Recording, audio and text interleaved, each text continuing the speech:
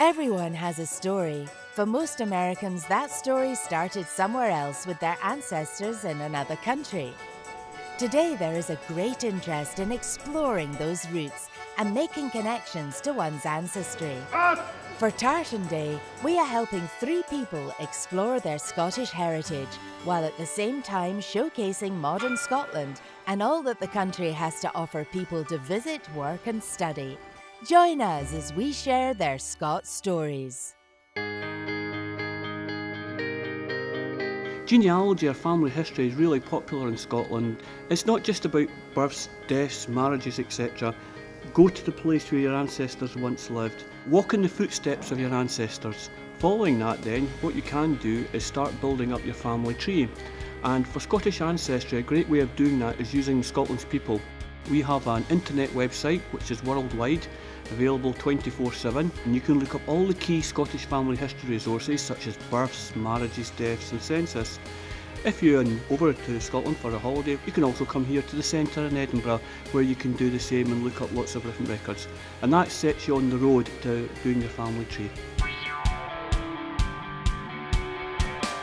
My name is Jo Ann Stugard. I'm actually from Okinawa, Japan. My great-grandma is from Clan Maxwell. I'm very proud of that.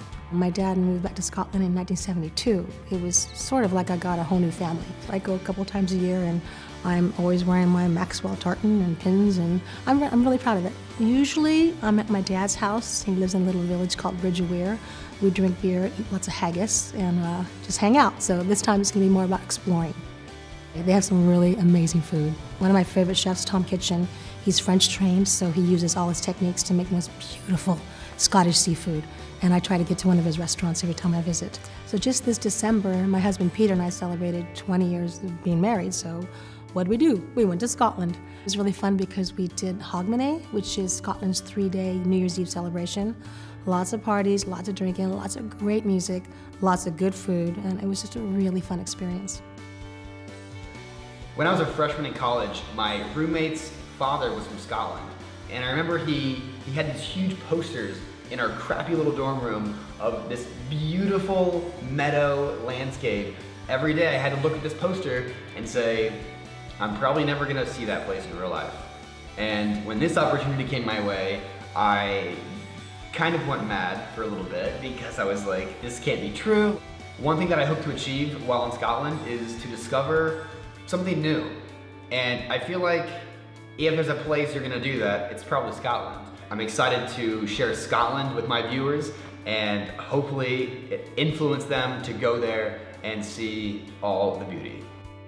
My name is Lindsay Hughes, and this is going to be my first time taking a voyage to Scotland. Probably the thing I'm most excited to discover on my first trip to Scotland is where my ancestors are from, because I currently do not know that. I'm also excited to discover some Scottish food and Scottish drinks and some cool Scottish people. So my personal Scot story is just beginning.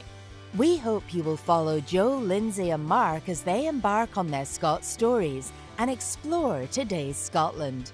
We invite you to do the same, whether you have Scottish ancestry or just a love of Scotland.